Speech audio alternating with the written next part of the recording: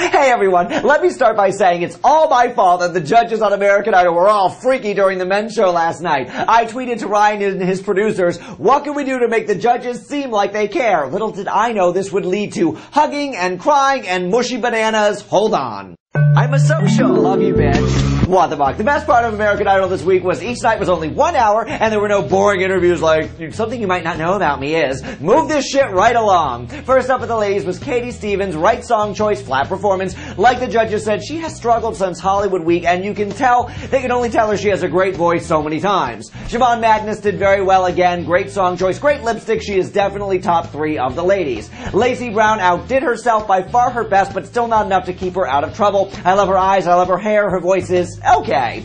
Desperately Seeking Caitlyn did that Carole King song and I love her, but the arrangement was sleepy and forgettable just like the judges said. By the time Dee Dee went, I was almost asleep. 3 boring, slow songs in a row. There's just such little wow this year. She's pretty, her voice is pleasant, Ryan wants to bone her. And then it went from dull to pure mess as Paige Miles sang Smile, one of the worst of all time. It looked like she was late and she was running to the microphone probably trying to get some exercise at the last minute. Ellen said it was sad and heavy. She is clearly going home. Then Crystal saved the day. She is very unique and her teeth are getting whiter every week. In this sea of snooze, she is probably the one to beat right now. Though I can't imagine any of them winning this season right now, to be honest. Where's the star quality? It's such a singer-songwriter snooze fest. I want some bitch to belt it out of the park and you don't count Miss Seeley. On to the men. Lee DeWise, paint job kinda dull, but I still like him. Alex Lambert Jackson sounded great. Another guitar. It's the goddamn year of the guitar. If he gets a haircut, he can win the whole thing. Next was Tim Urban, 3 guitars in a row. He is definitely not the worst anymore. This is the one.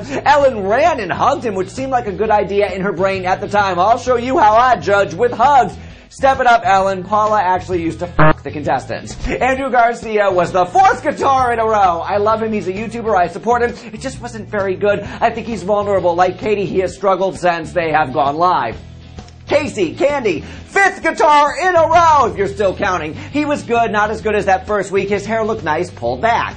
Lamb Chop, Aaron Kelly, no guitar, but he did bring a stool out there to keep him company. He has some good notes in there. I just don't see him going much farther, so I'm not invested. Poor Miss Seeley. Todrick Hall was next. I have no doubt he can tear it up in a production of Smokey Joe's Cafe, but this is not the venue for him. I appreciate he went for a Queen song, but it seemed like it was sharp and then flat and then sharp and then flat. He is definitely going home. Big Mike was fine, I guess. I was tweeting, this is American Idol, not church, Tyler Perry, calm down. And then at the end he was like, just make it go away, and I wish it would. And then Kara sprung into action, hysterical. I was like, bitch, sit down, you are no Paula Abdul. And then she said something about not having a child and relating to the song. Can someone please knock her up and drag her out of there by her ponytail? And then she stood up again after Simon talked and she's looking around like, oh, I hope the camera's getting this. And Ellen was like, I should have cried. No one was ready for my hug. Thank you to the contestants for being a tiny better this week. Thank you to the judges for feigning interest. And thank you to me for tweeting live from my second channel, my second Twitter, Shut Up Box. So follow that if you want to see me during Idol. And I made it more bearable and watchable for you, right?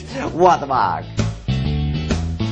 I'm not just saying this because it's me. I think my tweets are better than the show. If you look back at the tweets from Shut Up Buck, it's like, those are, comparatively, it's like, those are some great tweets versus not good singing. So it's like, this Twitter stream, which I'm in it to win it, like, you know, American Idol of Twitter, my tweets are better than their singing. I say that very comfortably for a fact. Thank you.